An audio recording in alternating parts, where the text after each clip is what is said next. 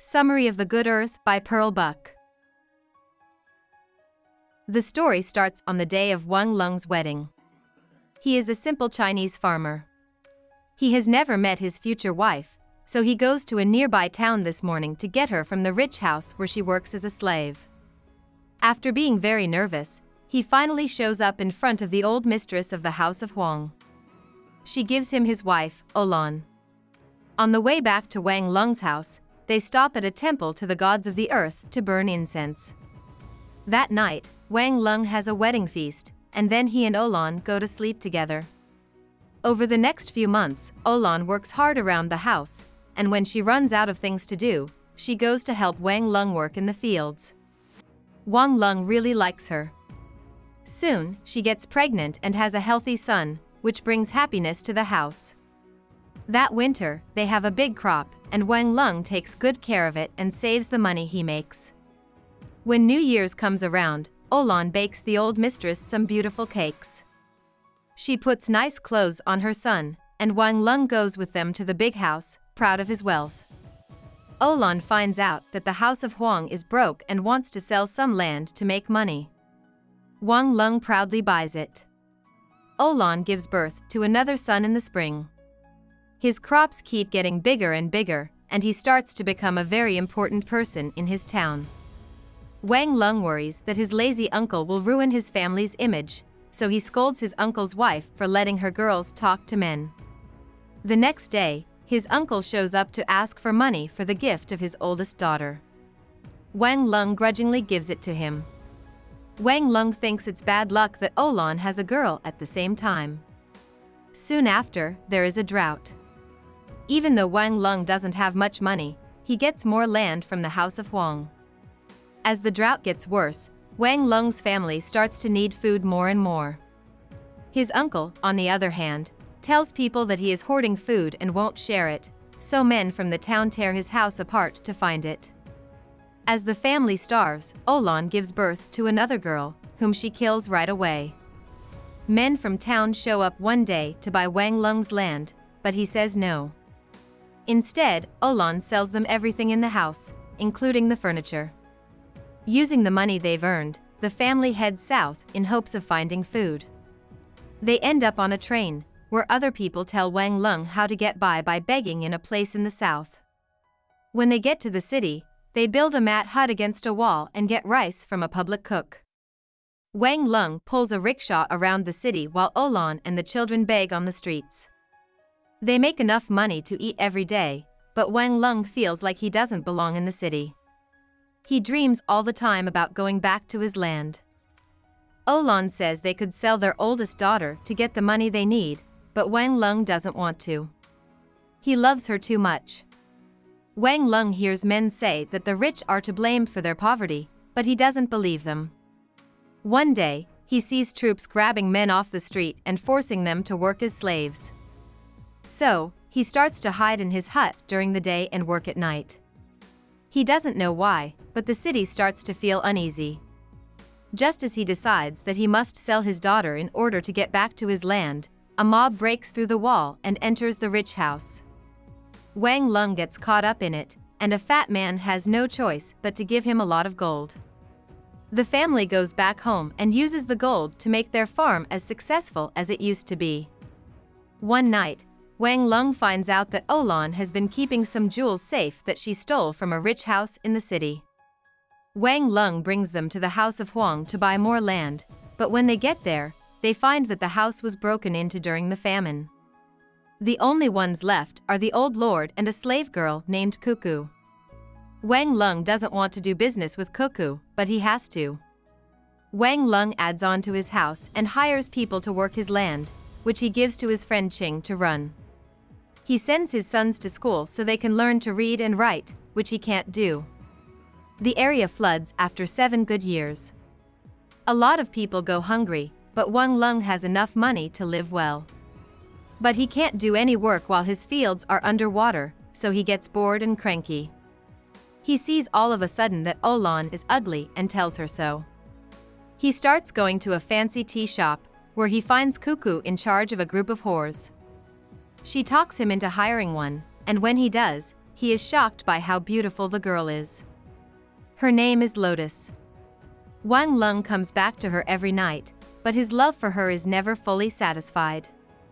He starts to spend a lot of money on Lotus's gifts and on nice things for himself. One day, Wang Lung's uncle brings his family to live with Wang Lung, and Wang Lung can't kick them out because they're family. He chooses to buy Lotus and take her home with him. When Cuckoo comes to be her helper, Olan hits her and acts like Lotus doesn't exist. Wang Lung's family and Lotus are always at odds with each other. Finally, Lotus insults his kids, which makes Wang Lung lose interest in her. He goes back to his farms. Wang Lung plans to find his oldest son a wife, but before he can, his son gets angry and refuses to go to school. One morning, the son comes home drunk, and Wang Lung finds out that he went with Wang Lung's uncle's son to a prostitute named Yang. Wang Lung goes to the prostitute and tells her that if his son comes back, he wants her to turn him away. Wang Lung tries to kick out his uncle's family, but his uncle tells him that he is in a robber band that will kill Wang Lung if he is mean to him. Wang Lung finally plans for his son to marry Lu's daughter, who is the daughter of a grain trader.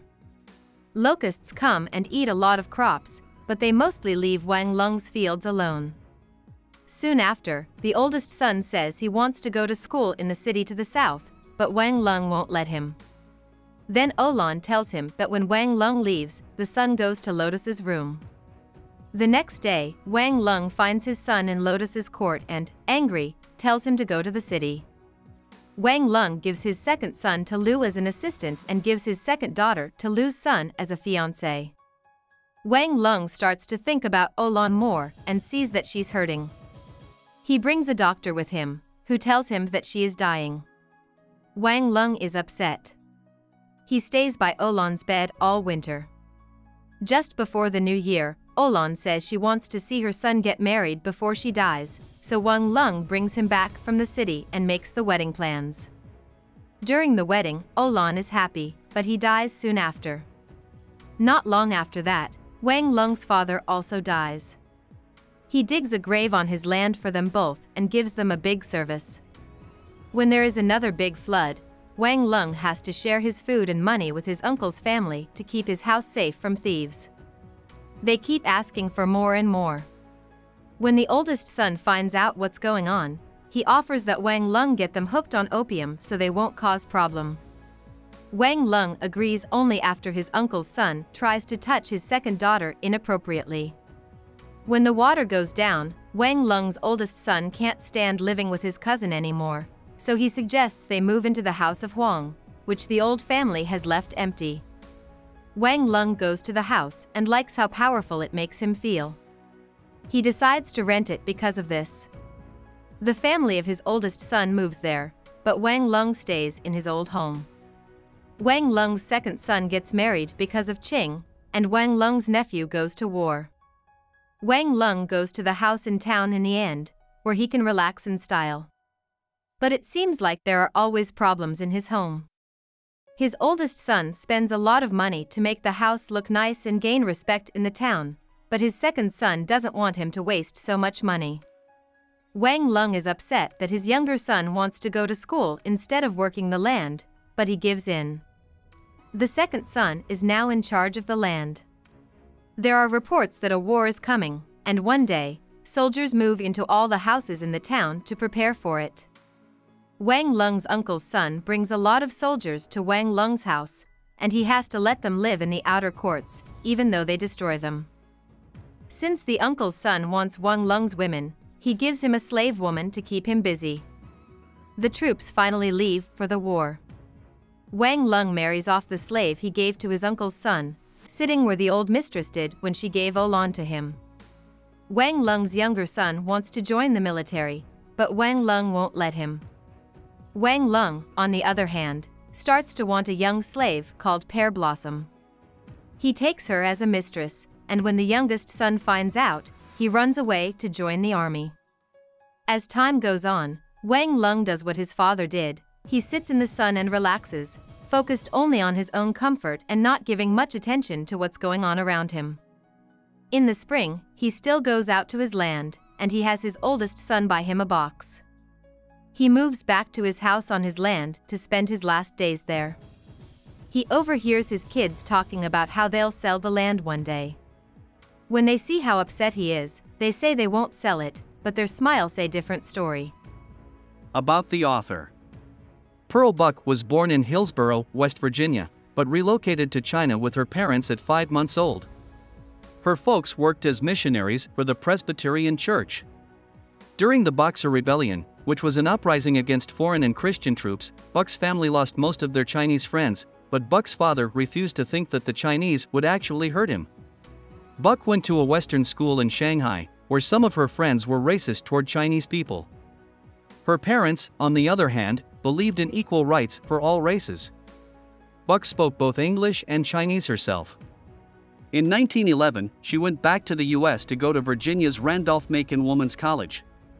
She heard that her mother was sick after she graduated, so she applied to be a missionary and went back to China to work for 18 years. In 1917, she got married to another missionary, John Buck.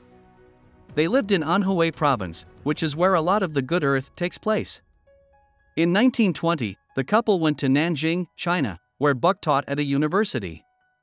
In the middle of the 1920s, the Bucks went back to the United States for a year. During that time, Buck went to graduate school at Cornell. Soon after they got back to China, there was a revolt against the West, and Buck's family had to hide in the hut of a poor Chinese family. They stayed in Japan for a year until it was safe for them to go back to China. At the beginning of the 1930s, Buck gave a speech in New York in which he argued that China didn't need foreign preachers. She had to quit her job as a missionary and go back to the United States. In 1935, she split up with her husband and married her editor, Richard Walsh. In 1938, she was given the Nobel Prize in Literature. She spoke out about a lot of social problems, and she even started the first agency for foreign adoptions between people of different races. After the Communist Revolution in 1949, Buck was not allowed to go to China by the new government. In 1973, she died of lung cancer. Hope we summarized it fully and you liked it. Please hit the like button and subscribe to our channel so that we are motivated to create more videos.